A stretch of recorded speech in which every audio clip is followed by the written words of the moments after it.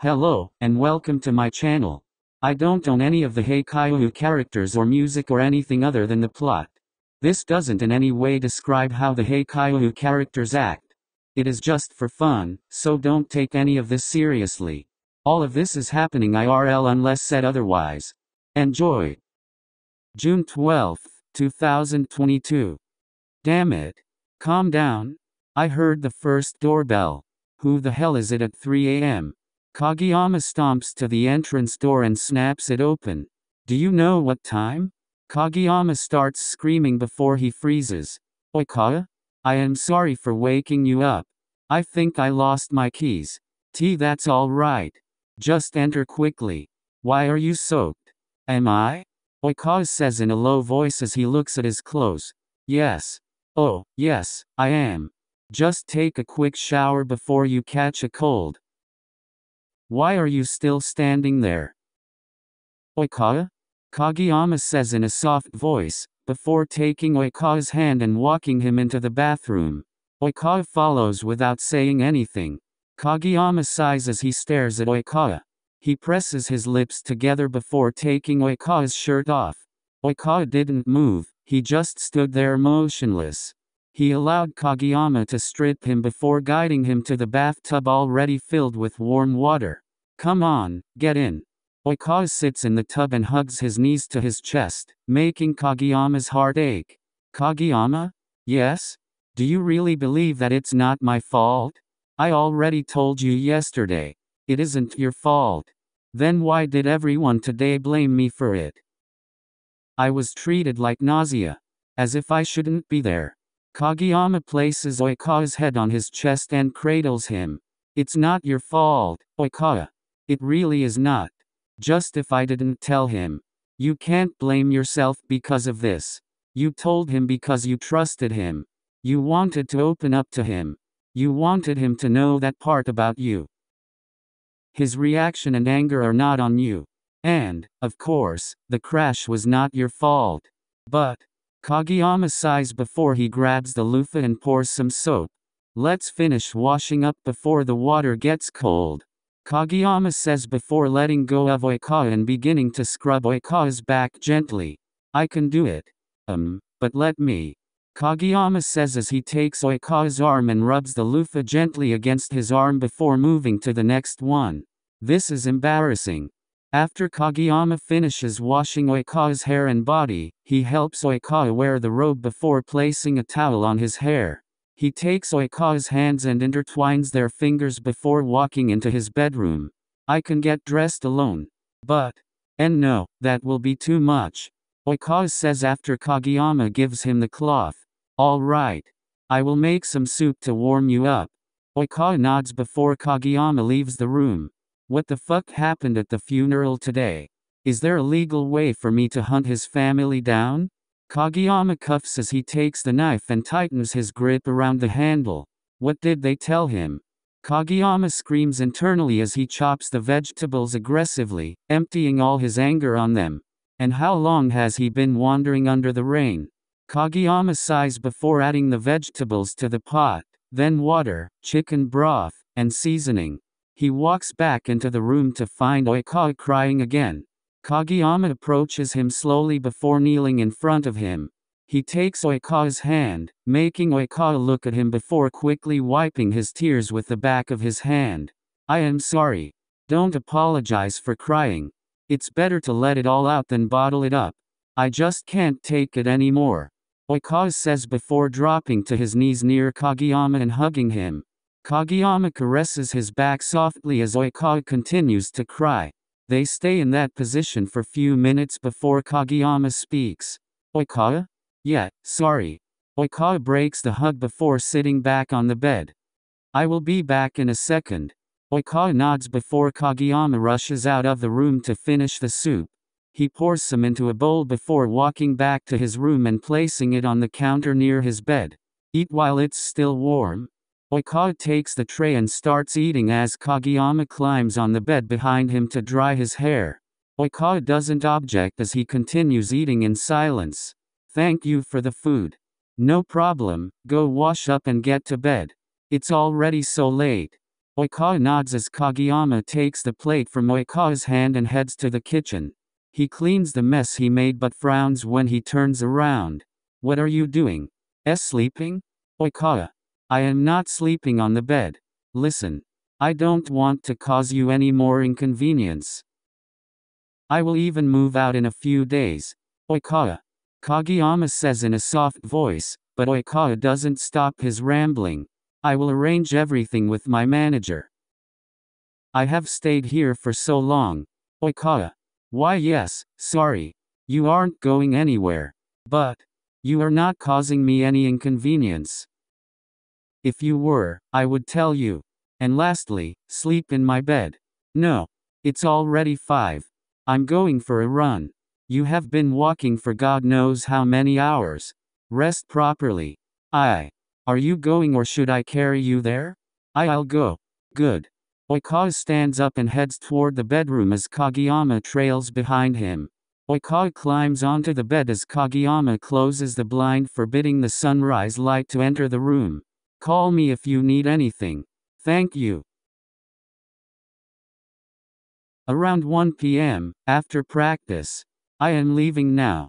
And I don't think I will make it to the evening practice.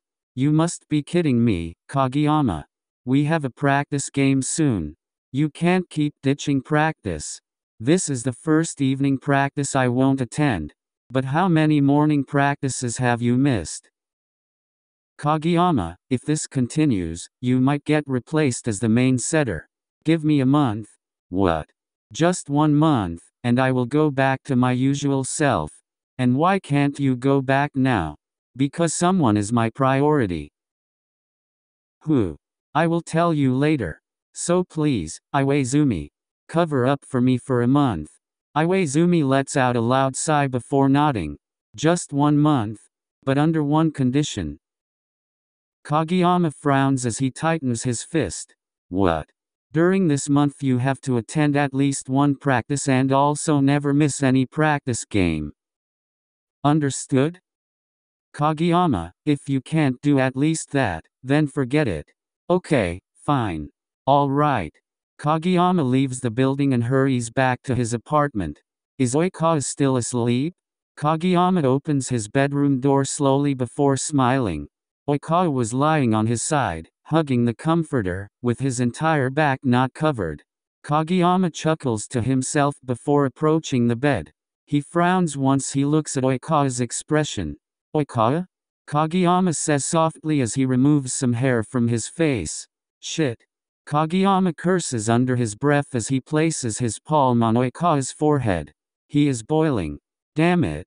I should have stayed with him. Damn it, Iwaizumi. I should have ignored your call, and come back immediately as I planned. Kageyama clenches his fist as he enters the bathroom, gets a towel, and rinses it with cold water.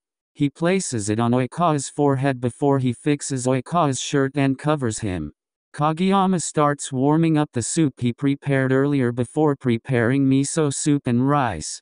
The doorbell interrupts him, making him cuss under his breath as he walks towards the door with heavy steps. He swings the door open with a deep frown. Is Oikawa here? Kageyama sighs before walking away from the door, allowing Kuro in before he nods. This little, huh? Where is he? The bedroom. Kageyama grabs Kuro's arm before he starts heading there. What are you doing? Leave him.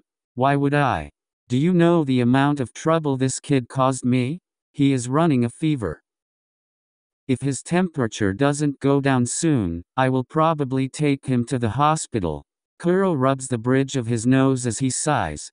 How did he cause trouble, though? Some fans saw him wandering the streets looking completely out of it in the middle of the night. His videos are all over the internet. People are confused and need a statement. Did they know that his father passed? No. Kageyama presses his lips together as Kuro sighs before sitting on the couch. He didn't want to tell anyone. He was afraid someone might find the location and people would bombard his family. Kageyama nods as he hands Kuro a can of iced coffee before walking back to the kitchen to finish prepping food for Oikawa. The management wants a statement from him and a public apology. He shouldn't know about any of this in this state. Kuro sighs again before nodding. I will figure out a way to cover up or postpone this mess until Oikawa is better. Also, keep me updated on his health. Don't admit him to a hospital alone. Call me before that. Stuff is way out of hand at the moment. His name can't tolerate another scandal. Kageyama nods as Kuro takes another sip from the can. I will be leaving now. Call me if you need anything, man. Kageyama nods as Kuro leaves the apartment. Kageyama carries the tray of food to the bedroom before placing it on the counter. He raises the blinds allowing light to enter the room, before sitting on the bed near Oikawa. He frowns watching Oikawa's pained expression before he starts shaking him gently. Oikawa. Kageyama whispers as he shakes Oikawa's shoulder. Hey, Oikawa, wake up. Oikawa hums painfully while still asleep. Kageyama takes the wet towel and places it on Oikawa's throat. Oikawa, you have to wake up to take some medicine. Come on, Oikawa. Oikawa slowly opens his eyes. Everything hurts. Try to sit up to eat something. I don't wanna. Have no appetite. I know, but you have to eat to take the meds to get better. Oikawa whispers before taking the towel from around his neck. He tries to sit but immediately places a hand on his head. Dizzy. It's all right. Tolerate this for few more minutes. Oikawa hums as he sits properly, placing his head on the side of the bed border. Did Kuro come here? Forget work for now. I have a meeting today before we start shooting next week. Don't be bothered by it. Can you please call him and tell him I can't make it? Kageyama sighs before speaking again. He was here a few hours ago. He knows that you are sick. He will figure stuff out. Now stop worrying about work and open your mouth. Oikawa does as he is told as Kageyama feeds him. I can eat by myself, though. Oikawa says with a small smile before eating another spoonful. I am aware. Then let me eat alone. I am not allowing you. You can barely move your head without feeling dizzy. But, just eat up and allow me to spoil you. Oikawa's face heats before taking another bite. Is your temperature getting higher? Why is your face so red? I guess. All right, let's finish eating quickly, so you can rest. I am sorry. Dude, stop apologizing. Sorry. Oikawa? All right, I'm sorry. Okay, fine, I am done. Oikawa chuckles, making a small smile appear on Kageyama's face. You're so pretty when you smile. Eh? That was the fever speaking. Convince yourself with that. I am not forgetting it. I take it back. You are mean for bullying a patient. Kageyama shoves the spoon into Oikawa's mouth, interrupting Oikawa, and making him pout as he chews. Meanie. Oikawa says while still smiling. I can't eat anymore. Just finish the miso soup. I really can't eat anymore. Okay, just one more bite for me. Kageyama feeds Oikawa one more spoonful before popping the medicine into Oikawa's palm. Oikawa takes the medicine with warm water before sliding under the covers again. Kageyama wipes Oikawa's mouth with a soupy towel before cooling off the towel again and placing it on Oikawa's forehead. Try to sleep a bit. Thank you. Do you want me to close the binders? No, it's fine. Call me if you need anything. Kageyama says as he covers Oikawa. He walks toward the door to leave the room, but Oikawa calls him. Yeah? Seikun, you, stay with me? Kageyama nods before climbing onto the bed near Oikawa. I shouldn't have asked this. You'll catch my cold. I won't. How do you know? I haven't gotten sick in ages. I am immune. Kageyama? Yeah. Can I sleep on your chest? Sure. Oikawa moves slowly before placing his head on Kageyama's chest. He closes his eyes as Kageyama begins to stroke his hair slowly. I can hear your heartbeat. Oikawa says as he drifts to sleep. Kageyama kisses the top of his head before whispering, I love you. Kageyama-san? What is he doing here? I saw Oikawa-san come here last night. I thought this was his new apartment.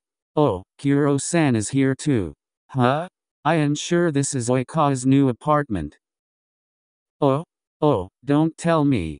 Oikawa and Kageyama are really dating, after all. Nah, that can't be true. Oikawa's straight. Moreover, Oikawa said they are not. And I believe him. Then, why is he here? Is he being forced? Or blackmailed? That makes sense. No wonder he was looking so bad when I saw him at night yesterday. Probably Kageyama is threatening him. How dare he mess with Oikawa? He probably is jealous of him. That's it. Oikawa will never lie to his fans. Kageyama, we will ruin you. I have to tell other people. Stalker picks up the phone and starts tweeting, "We need to help Oikawa. He is getting blackmailed. That's why he looked so lost last night. Let's all gather in front of the agency for answers." Stalker starts texting in Oikawa's #1 fandom. "I will find out about Oikawa's location again. We need to help him. He is in danger."